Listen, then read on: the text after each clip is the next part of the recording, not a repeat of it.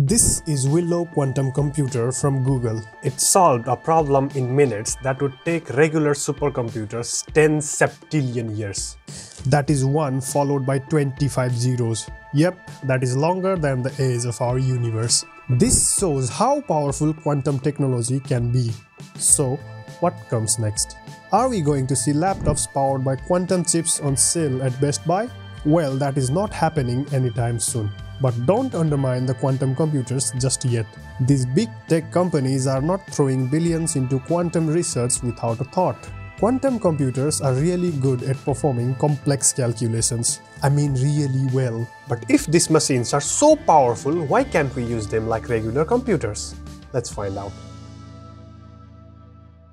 Think of regular computers as the Daniel. Then the quantum computer is the cooler Daniel. We know it can tackle problems in minutes that would take regular supercomputers literally thousands of years. But how does it do that? Remember, you may have heard computers using 1 and 0 to process information. The microprocessor of the regular computer has billions of small transistors which can be turned on and off. When a transistor is on, the computer calls this a 1. And when it is off, the computer calls this a 0. This is how a regular computer calculates. It is basically a glorified light switch. But quantum computers use something called qubits, like a fancy version of bits. These qubits are crazy because of weird quantum mechanical properties. They are not 0 or 1 at a time like regular bits. They are 1, 0 or something in between at the same time. Think of it like flipping a coin. Somehow it is both heads and tails at the same time. This is called quantum superposition, and this is what allows quantum computers to explore countless possibilities all at once. To put it simply, it is like trying every combination on a Rubik's Cube at once instead of twisting it piece by piece. I know it is hard to wrap your heads around this. But wait, I have even more explaining to do. Entanglement. It is like a type of psychic connection between the quantum particles. If you do something to one particle, another particle immediately knows. And the weird part is the distance does not matter here. Even if the particles are galaxies apart, they instantly know. Einstein famously called it spooky action at a distance. And yeah, it's as weird as it sounds. But this weirdness is the secret sauce behind quantum computers' insane power. This works hand in hand with the superposition to give quantum computers the power to explore many possibilities at once. This all sounds plain and simple, but for years quantum computers were just theoretical. Because making all of this work in real world is ridiculously hard. To make these qubits a reality, we have to make the system colder than outer space. And trust me, that is not an easy task. Even after that, these qubits are finicky. They can lose their quantum power with the slightest disturbance in the process called decoherence. Imagine you are juggling a soap bubble while trying to keep it intact. How hard is that? But we did not give up. In 2019, we proved quantum computers have an upper hand.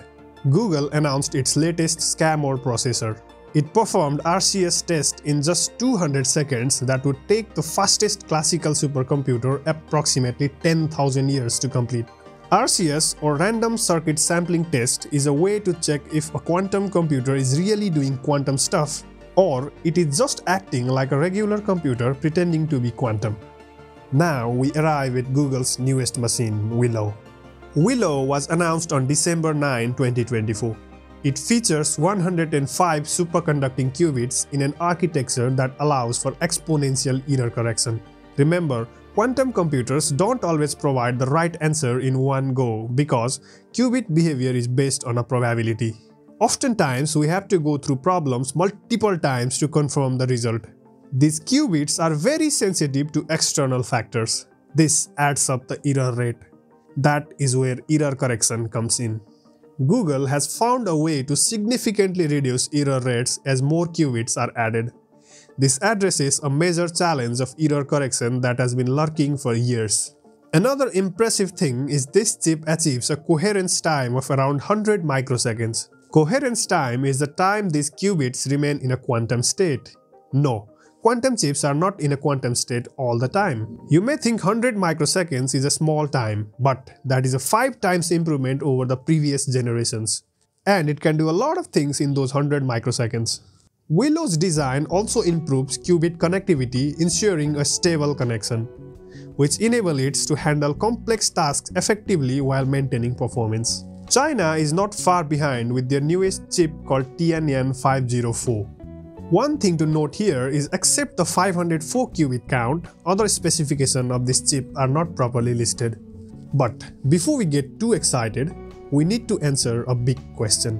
Will quantum computer replace your trusty old laptops? Quantum computers are not here to replace your laptop. These machines are built for entirely different job. Think of it like how you would not use a Ferrari to plow a field. Sure, quantum computers can do some things insanely fast, but they are not built to check emails or stream cat videos. I know you like cats. Even if they were, these computers need an absurdly specific environment to even work. Take Google's Willow. This thing operates at temperature so cold that even penguins would pack up and leave. All this freezing is necessary to keep the qubits stable and free from outside interference. Compare that to your laptop, which is more than happy to work at room temperature while you snack on chips and spill the crumbs on your keyboard. Quantum computers are also huge. Think of a massive server room filled with wires and gadgets that look straight out of a sci-fi movie. Meanwhile, your laptop is portable, runs on a battery, and does not need a team of scientists to keep it from crashing. But it's not just about size. Quantum computers have their own quirks. They are incredibly error-prone because qubits are ridiculously sensitive to their surroundings. Even tiny electromagnetic signals can mess things up. To fix this issue, quantum computers use complex error correction systems. On the other hand, your laptop's processor has decades of refinement under their belt, making them faster and reliable for everyday tasks. Quantum computers are like super specialized tools. Say you need to simulate a molecule for new cancer drug. This task is really hard for our regular supercomputers.